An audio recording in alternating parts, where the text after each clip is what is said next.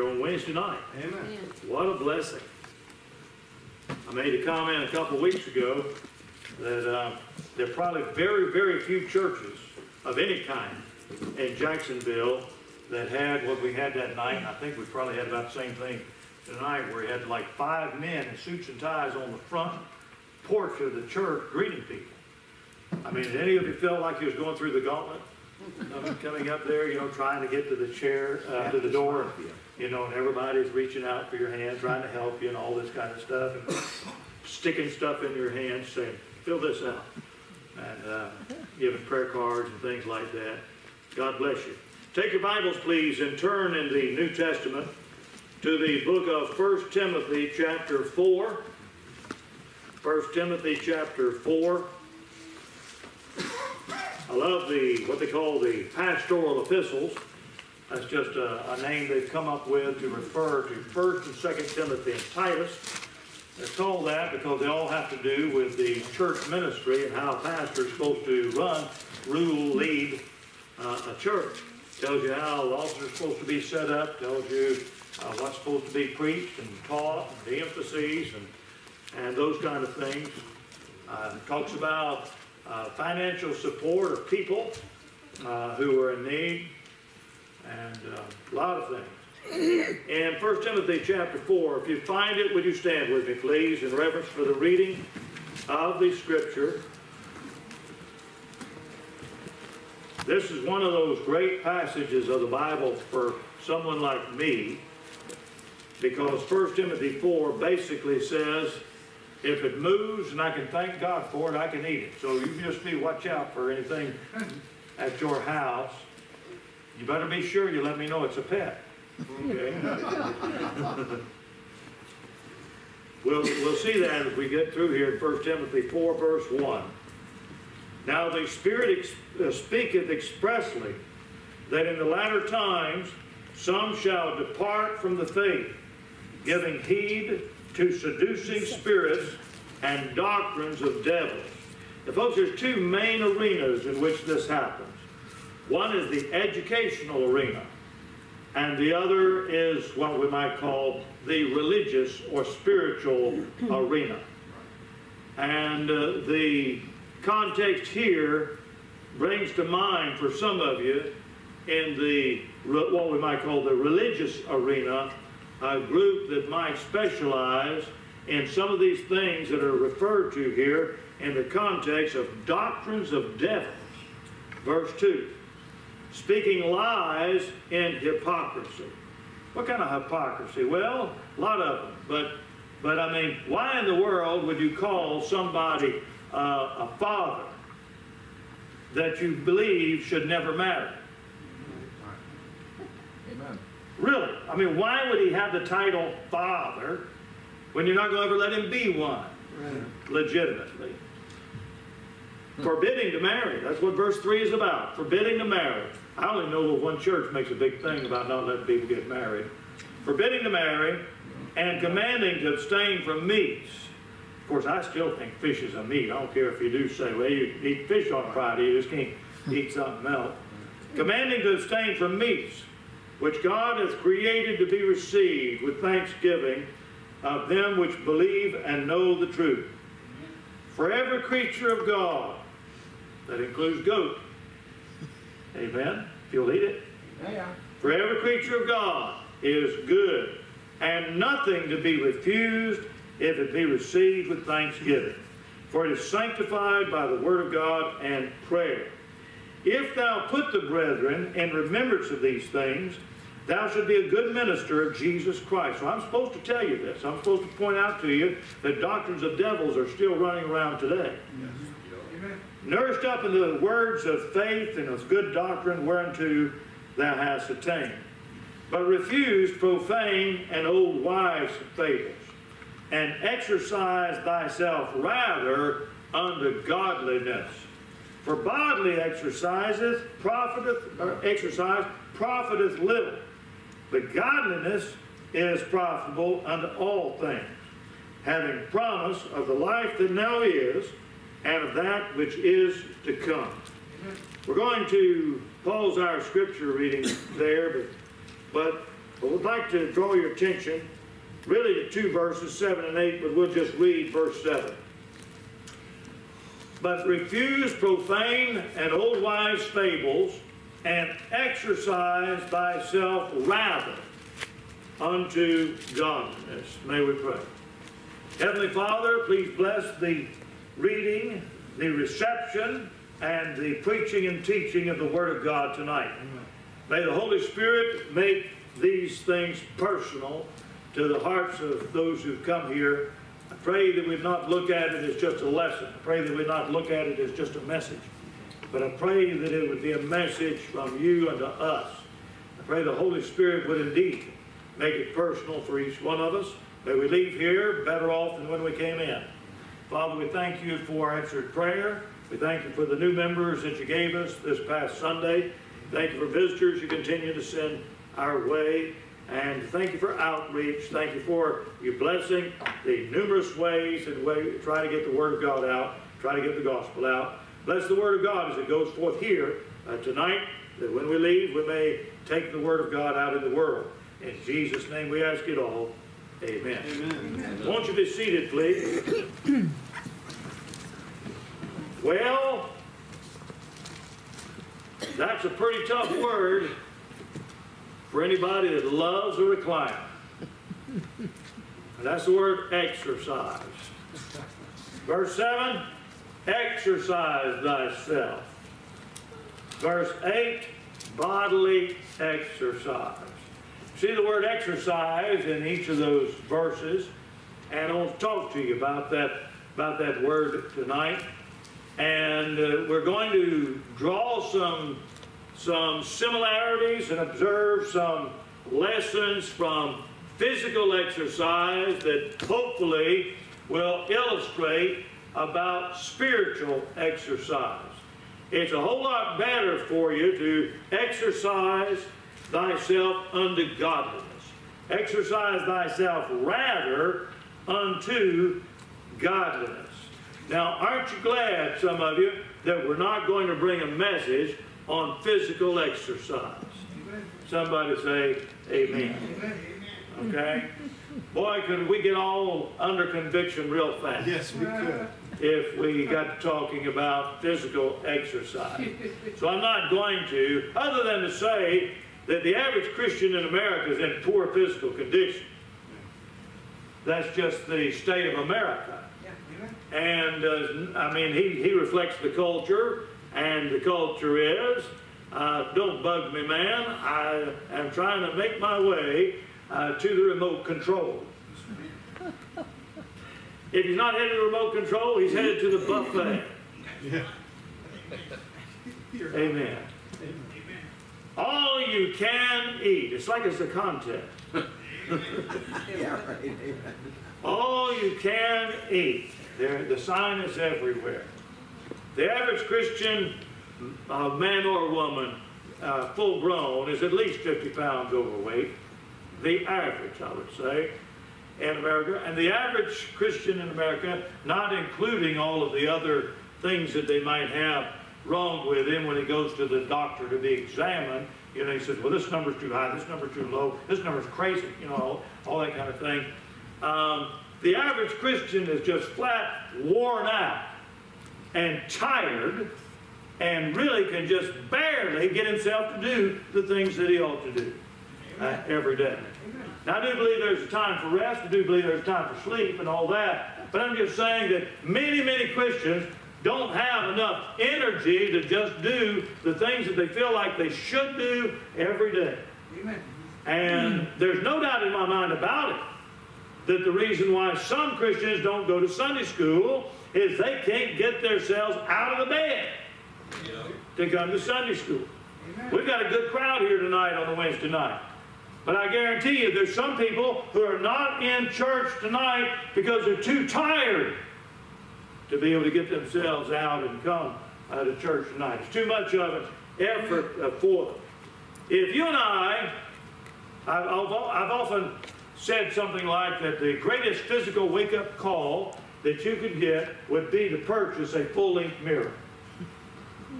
Amen. And just put it up anywhere. Bathrooms preferred, okay? And that'll get you, that's what we might call a reality check. Right. Okay? I mean, you can only hold your breath for so long.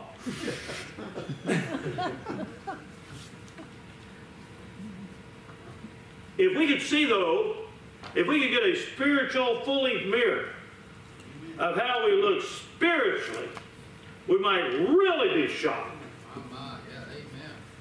Yeah. I mean, I look at folks in church, and in church we really look pretty decent. Come on, I mean, you can cover up everything, right? Where nobody knows what's underneath there. I told you, I think it was Sunday, that somebody said that the average preacher who looks like a Greek god in an expensive suit takes his suit off, looks like a Greek restaurant.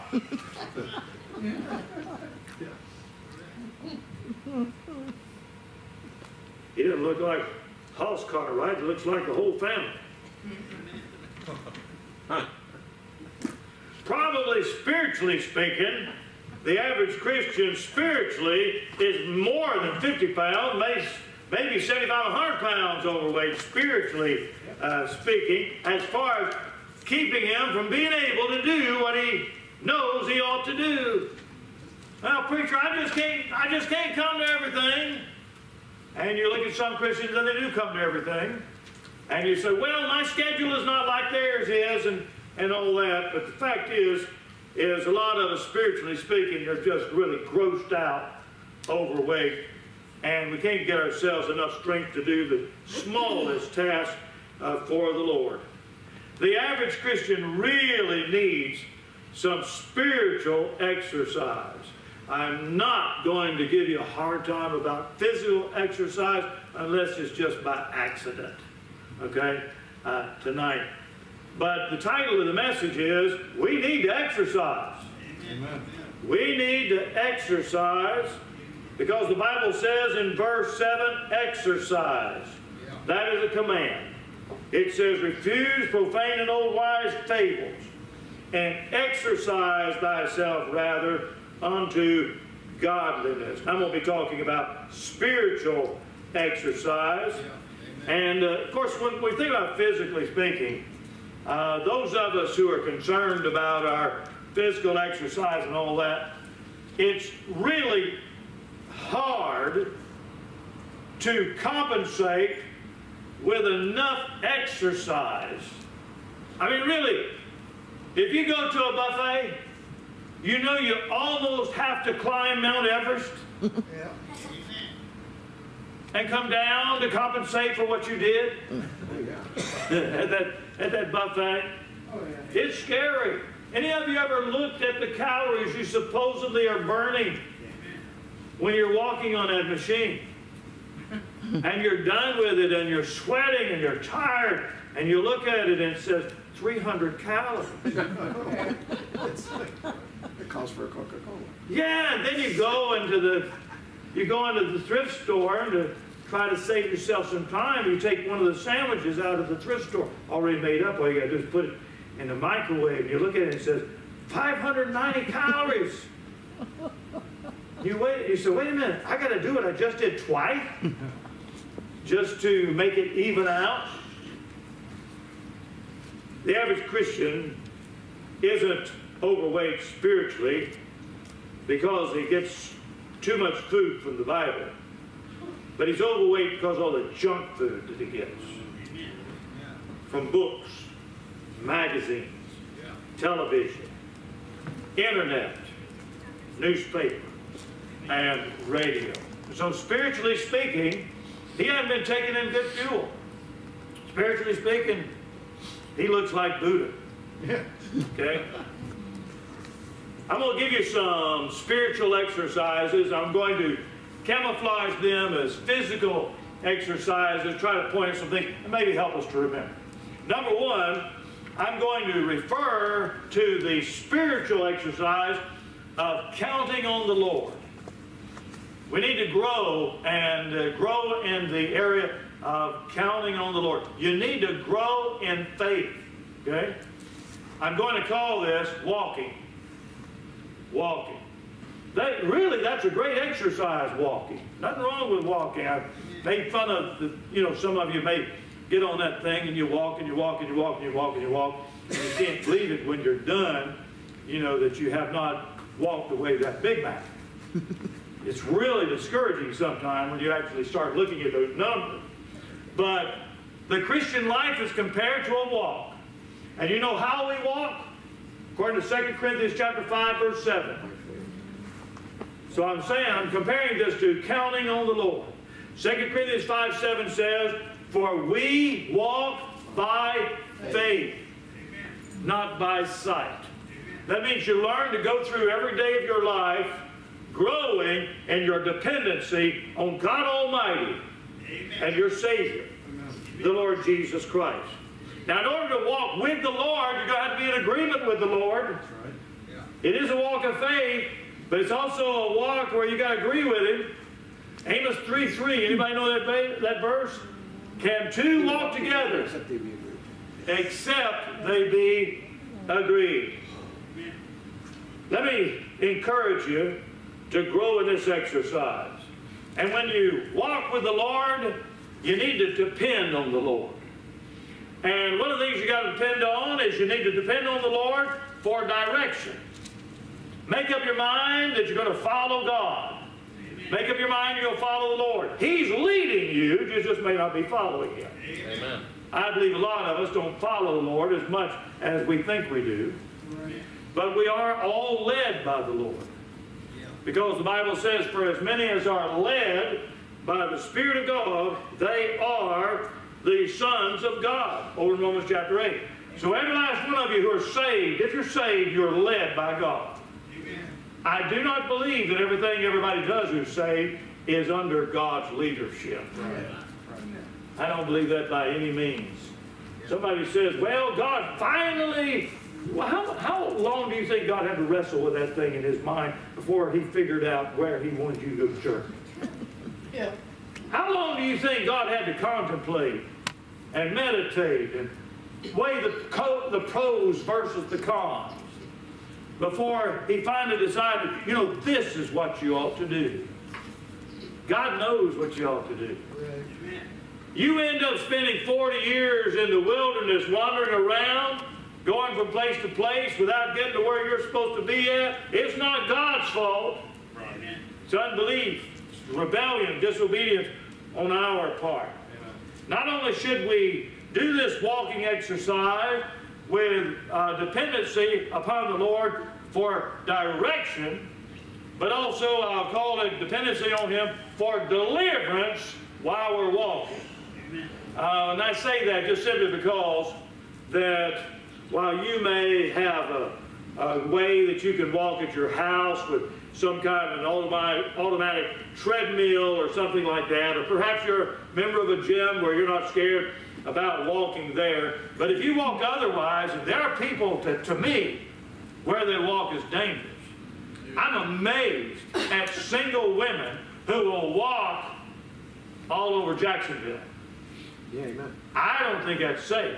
Amen. I wouldn't recommend it to any woman to walk alone almost anywhere in Jacksonville. Walking can be dangerous.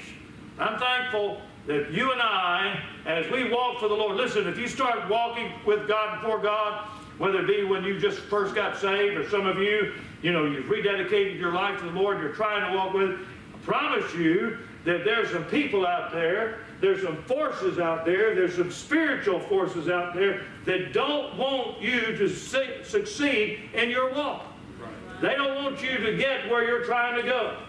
Right. Some of you are trying to walk with God, some of you are trying to walk to a greater place of effectiveness in your Christian life. Now I want you to know the devil doesn't want you to get there. And he'll try to do his best to stop you. But let me say that the Lord is with you if you're in agreement with Him. I'm glad that Enoch walked with God. I believe you can walk with God. Another exercise that I'll mention has to do with charity and giving. Charity and giving. And I'm going to call that exercise stretching. Some of us need to stretch. Come on, when you tithe, every Christian ought to tithe, but when you tithe and your tithe comes out so that when you give your tithe, You put your number of bills in the plate and...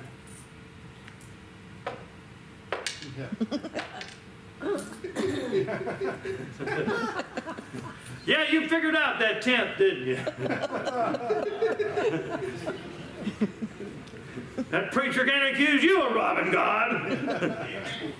You got it down, buddy. Oh, come on. Stretch. Round her up. I mean, some of y'all do that in a restaurant. Would you like to round it up? Sure. I'm no skinflint. Round it up. What'd you say? Was it $8.93? Yeah, round it up to 9.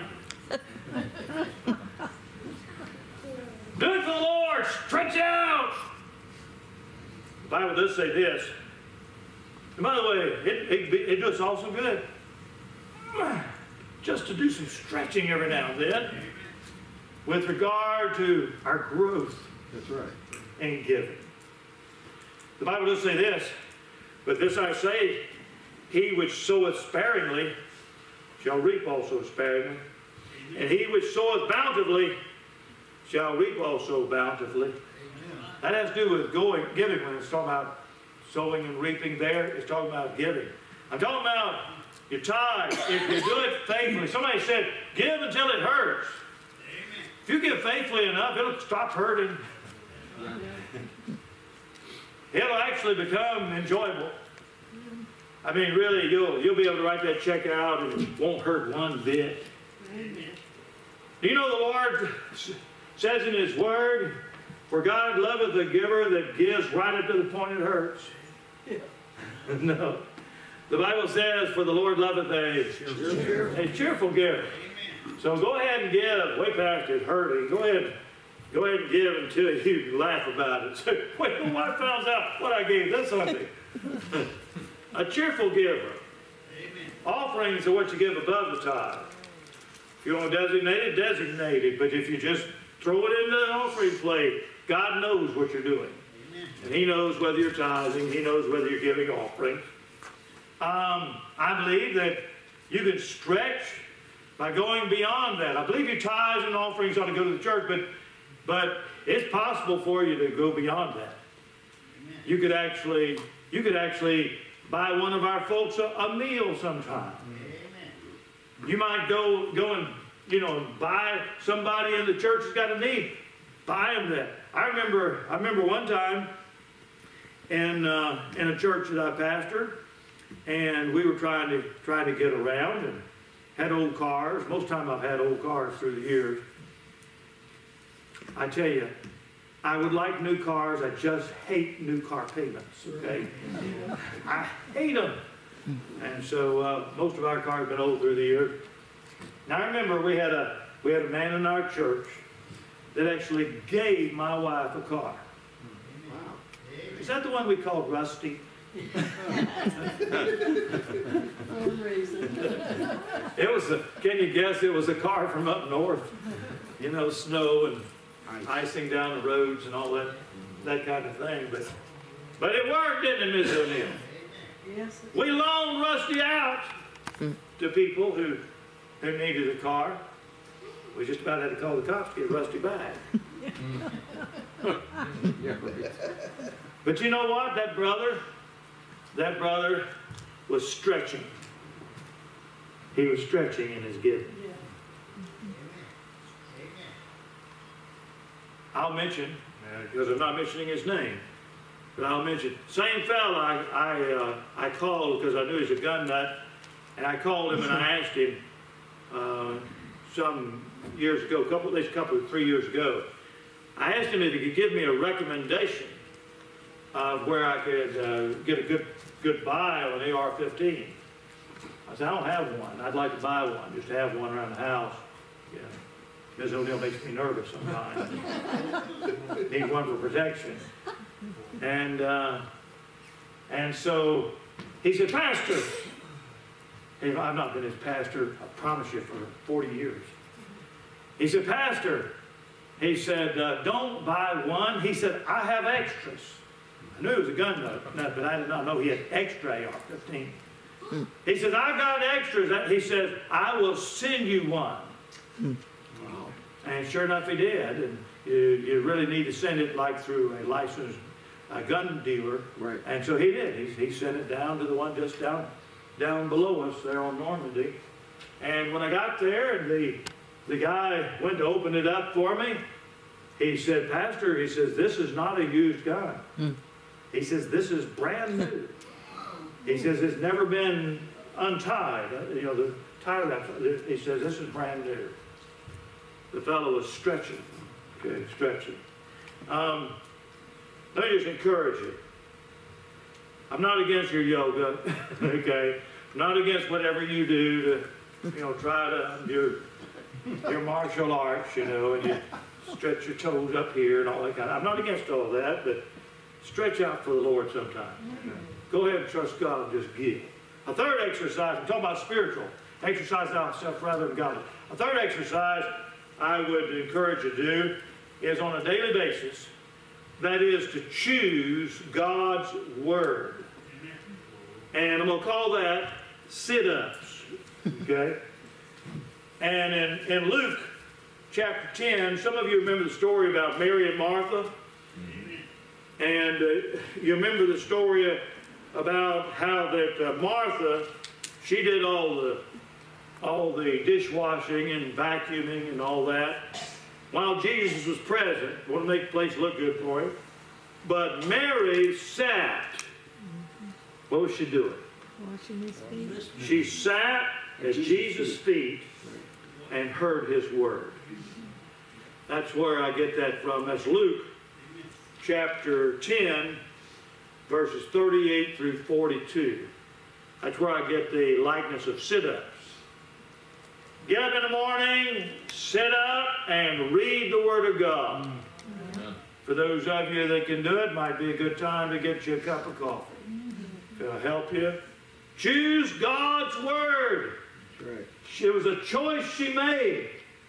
Martha said, Lord, I'm doing all the work. Get Mary to do something. And the Lord said, Martha, Martha, thou art cumbered about many things. He said to her, but one thing is needful. Then he added, Mary hath chosen that good part, which shall not be taken from her. And what the Bible says there in the context, she was sitting at Jesus' feet and hearing his word. Let's do some sit-ups. I would suggest that you do it early. Do you know what that's like? One of the things it's like in the Bible is an early morning bath. Come on, some of you have a habit of taking an early morning bath, don't you? Amen. Yeah. Don't you? Does anybody have a habit of taking a bath? Ever so often? Once a month? Once a week, really needed. Okay? The Bible says that the Lord is cleansing his church with a washing of water by the Word. In Ephesians chapter 5, and is sanctifying the church. He said in his prayer in John 17:17 to the Father, sanctify them through thy truth. Thy word is truth. In John 15:3, Jesus said to the disciples, now you're clean through the word which I have spoken unto you. So let me encourage you, do some sit-ups. Do them early, do them eagerly. Amen. Folks, one of the best habits I've ever had in my life have to do with the habit of reading the Word of God. Amen. I may not know all the Word of God, I may not study the Word of God like I should, but one of the best things that has happened in my Christian life has been just reading the Word of God every day. Amen. Throughout these years of knowing the Lord. Setting some goals. Out in the foyer, on the table, we've got some Bible reading charts or guides that will help you if you want to have something to suggest what to read each day to go through the entire Bible. And you read through the Bible in a year. The average Christian can read through the Bible in a year in less than 15 minutes a day. My personal suggestion, and I'll preach on this between now and the end of the year to try to help you get provoked to do it next year. But my personal suggestion is start at the beginning, just read it right on through. If you get done early, start at the beginning, read it right on through again. And read it right on through again. A Christian that's been saved for more than a few years, that's been under the influence of a ministry like ours, where I've tried to emphasize this, and you've not read your Bible through even one time from front to back, as far as I'm concerned, you ought to be ashamed. If you've never been in a ministry where they encourage that, you're supposed to live by every word of God. How are you going to live by it if you've never read sections of the Bible? Yeah. Do you know the only way to make yourself read every word of the Bible is to go through the Bible reading every word from front to back? Any Christian that has average reading speed, you say, well, I think you ought to study the Bible. Study it! I'm encouraging you to read it in addition to anything you else do. Memorize it. It's okay with me if you want to memorize the entire book of Psalms. Memorize it. But don't neglect half of the Old Testament because you're not interested. I'll give you a few more. This one has to do with communion with God. What am I talking about? Anybody ever done these? Oh, yeah. One of the things that is referred to as deep knee bends. Okay, good. That's a pretty good exercise to compare with prayer, shouldn't it be? Deep knee bends. And the Bible says in Ephesians 3:14, "For this cause I bow my knees unto the Father, our Lord Jesus Christ." And then it gives one of his prayers. You say the largest muscle that a man has are in his legs. And the Bible talks about this power of man's legs. Men like to, if they go to the gym, men always like to major on the chest. I'm not sure what that is about. You know, maybe it's our caveman mentality. I don't know what it is. But almost anybody goes into a gym at any length of time and somebody says, you know, you go regularly? And they say, yeah. And always the question is, how much do you bench? Because it has to do with the chest. But the greatest power that a man has, I know it's connected with other muscles as well, but it has to do with the legs. Right. Squatting and I'll never forget, some of you have heard me tell about it. I watched a man power lift. He was a powerlifting champion. And he powerlifted, I think it was 601 pounds, where he went down, broke parallel, came back up. That was his third lift. And for anybody that, you know, if you weigh 601 pounds, that may not be that big of a lift. You know, he weighed 132 pounds. Wow. Weighing 132 pounds, I watched him on his third lift squat something like 601 pounds. That was some kind of a lift. Of course, you've heard the expression, Satan trembles when he sees the weakest Christian on his knees. Read your Bible, but don't forget to pray. I recommend this exercise several times a day. You might do one concentrated dose, and then you ought to consider doing it different times during the day. And you can do it almost anywhere. I was waiting for Mrs. O'Neill this morning at one of her doctor's appointments, and of course I was dressed exactly like I am now, too lazy to change clothes. And so I was dressed like this in there. Sitting in there, I was on one of these wooden chairs, and Mrs. O'Neill probably even noticed, she probably thought I was nervous. But I was lifting up on my legs and feeling the legs exercise just to get a little bit of exercise. And I'm telling you, you can pray at times and places you might not think you could be praying. Right. Some of you work jobs where you could pray at certain times while you're working. Because some of you work jobs that don't demand every bit of your mental capacity. You're just doing something, and you've got the opportunity to pray a little prayer. That'd be a good time to pray. Right. I need your prayers, please. If you're doing nothing, pray for your preacher. I need your prayers. I'll give you another one. I wish I had somebody here with great big eyebrows come up here and illustrate this for me. Because I'm going to call this one eye raises. Eye raises. Miss O'Neill, they made you do that today. They said, look over here. Look over here. Look over here. You know, as they looked into her eyes and went way down deep. There's no telling what they saw beyond as they looked down deep in Miss O'Neill's eyes. Do you know the Lord expects you to obey a command of His about your eyes? Amen. He told the disciples this right after He had spent a good bit of time and effort and compassion dealing with a fallen woman and pointing her to God.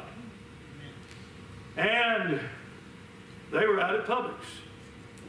That's where everybody's spiritual goes if they're not soul winning, right? They were out getting groceries.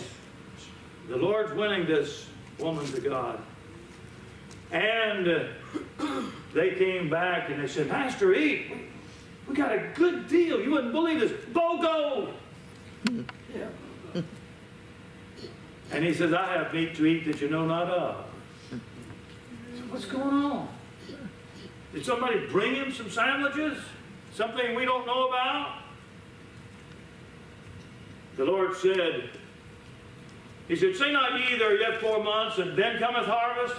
He said, behold, I say unto you, lift up your eyes and look on the fields, for they are white already to harvest. If you open up your eyes, there may be somebody where you work, somebody going up and down your street, somebody coming to your door even, tomorrow, that you could point to the Lord. I'm talking about a compassion for souls for this seat. A compassion for souls, eye raises. Every Christian should be a soul winner. You say, how many would you be satisfied with? You're having a good group show up for soul winning visitation. Yes, we do. But I'd be thrilled if we had the same number for soul winning visitation that we have Sunday morning, Sunday night, and Wednesday night. Amen. Amen. Consider the requirement. Lift up your eyes. Consider the result. You know what the term they use for somebody whose eye doesn't seem to be working in his muscle development and it quits lifting up like it ought to? Watery eye. Or lazy eye. Sometimes it's referred to as lazy eye. You know what?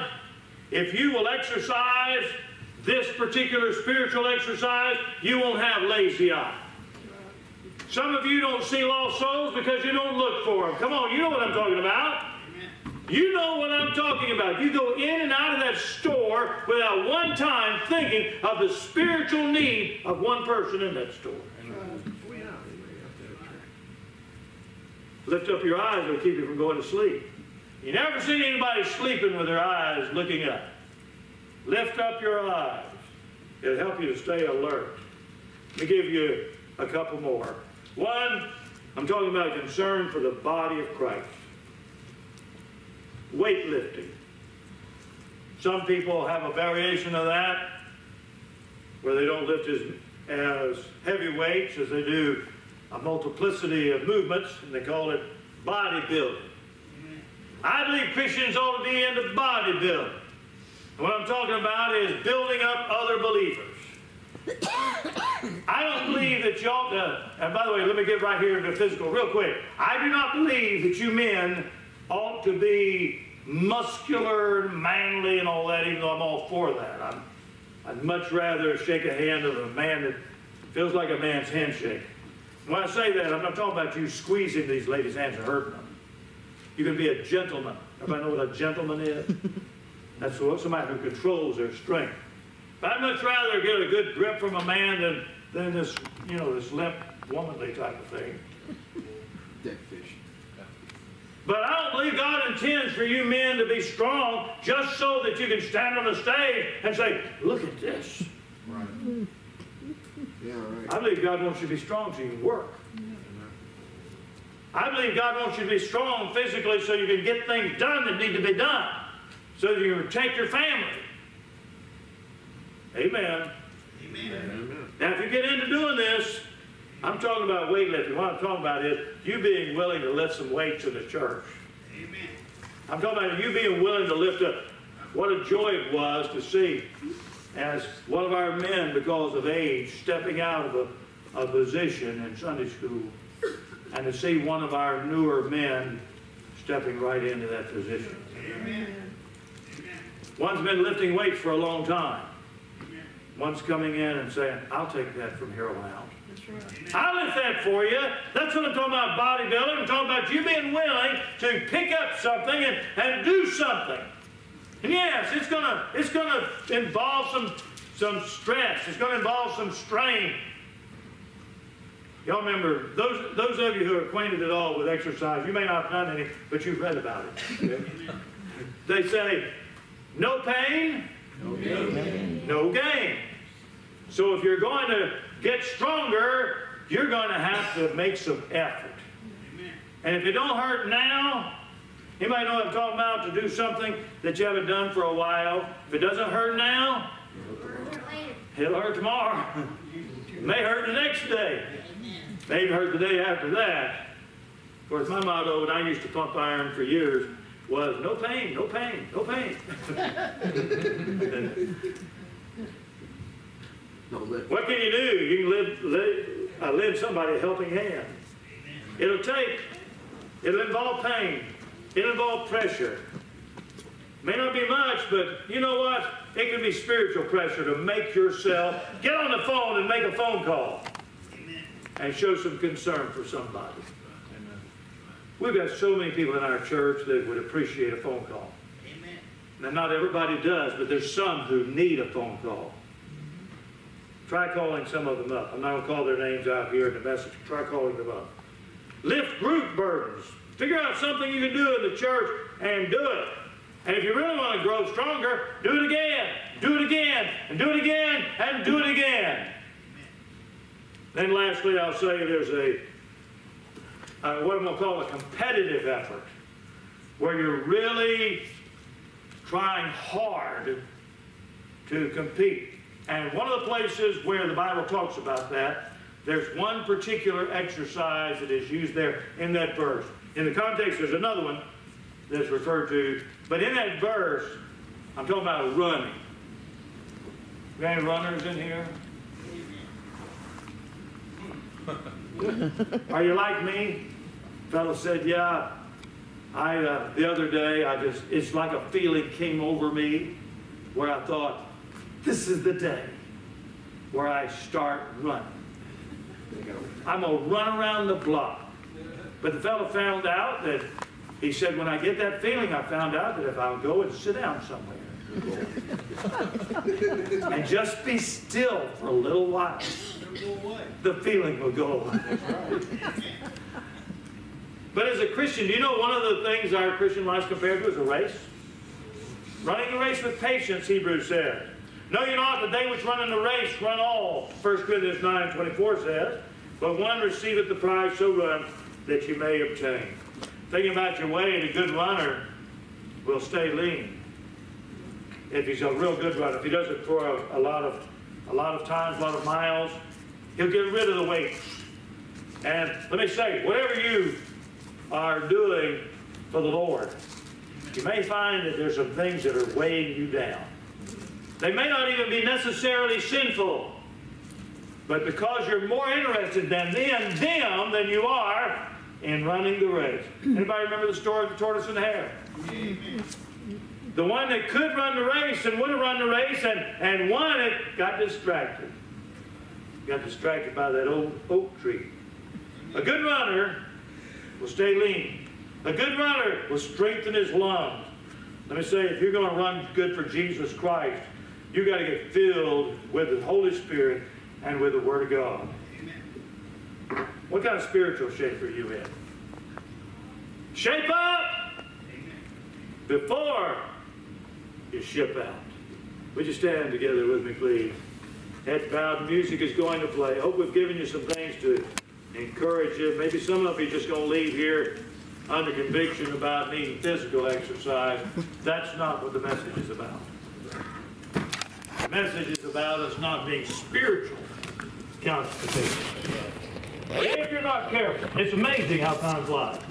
And if you're not careful,